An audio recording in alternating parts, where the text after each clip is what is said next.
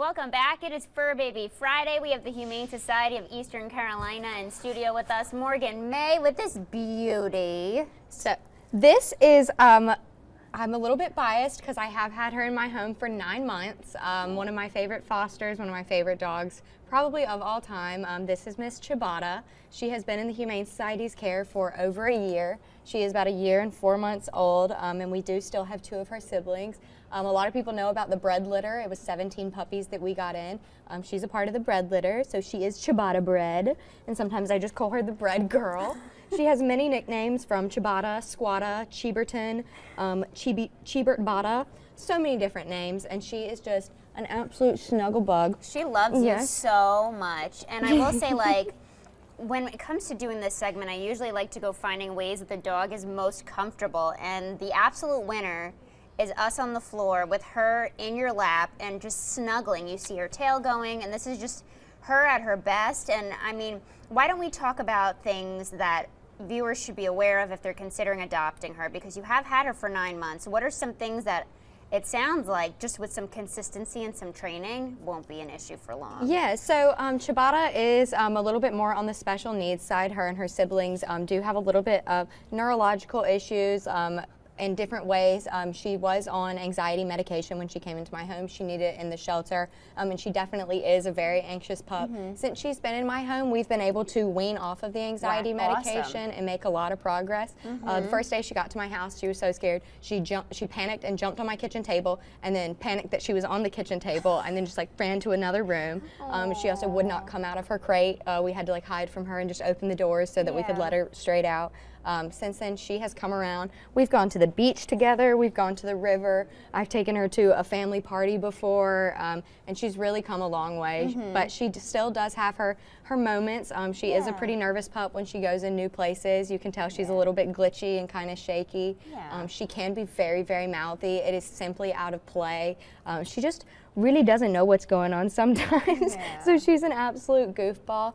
She loves other dogs when they are the right play style for her, but she likes to play rough. She's a young big dog, so pretty much anyone that wants to wrestle with her. She plays with my other foster puppy, and when they get tired, they'll just lay on the couch and then chew on each other's faces because they love each other. And she has played with a smaller dog before, but she does play pretty rough, so they've got to be up for that. Yeah, and I will say that just in the time that I've known her, just today, like in the beginning of the day, the beginning of the time that she came in here, I was trying to make nice and be friends with her because I'm a dog fanatic, and she was very timid of me, and now you see her licking my hands, and that just shows that she's gotten very, very comfy in this environment. And I really think that a lot of the stuff that you were talking about is just all about giving her consistency. She really needs a good routine and just time to decompress.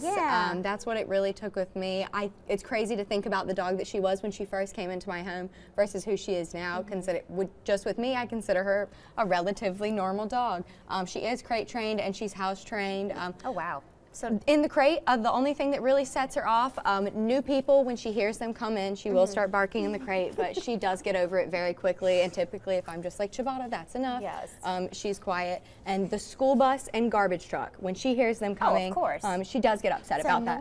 But regular cars and trucks, she's fine with, so you don't have to worry about it too much, just the school bus and the garbage truck. She's just a ham. I think she's amazing. She, as you can see, just wants to be like inside your skin, attached to me at all times.